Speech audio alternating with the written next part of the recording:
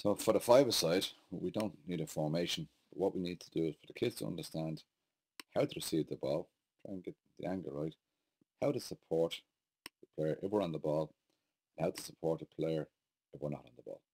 If we get those three simple things right, and that's the foundation for the five-a-side going forward. So the great thing about the five-a-side is that when we have the ball, keep against the ball, our opposition must retreat. So the first thing we do with the lads here is who's receiving the ball, ask them, well, which way are we playing? Which way should they be facing?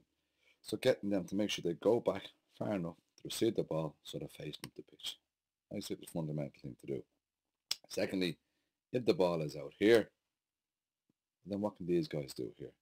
Remember, they're only young kids. They're not going to get the ball right across here. I know do we want them to do that. So what does he do? He comes in, gives him a hand. He comes in, gives him a hand. He goes out, gives him a hand. Helping the players. What are we doing when we have the ball? We're helping our players. As it goes forward, the whole team should move. So what we don't want to see is the ball's up in the opposition.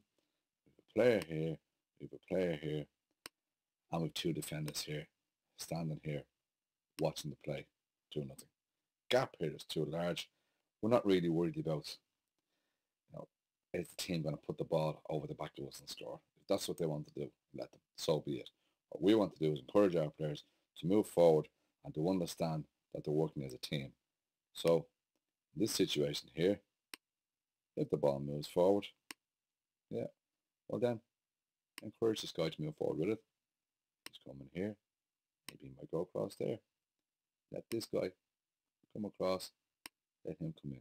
So I'm moving all the time as a team. If we're in the opposition half, let the players come up. Let the players come up. Let the players come up. Because if the ball goes over, it's not going to go that far. Our players will get back. What we're doing is we're encouraging here our players to support so that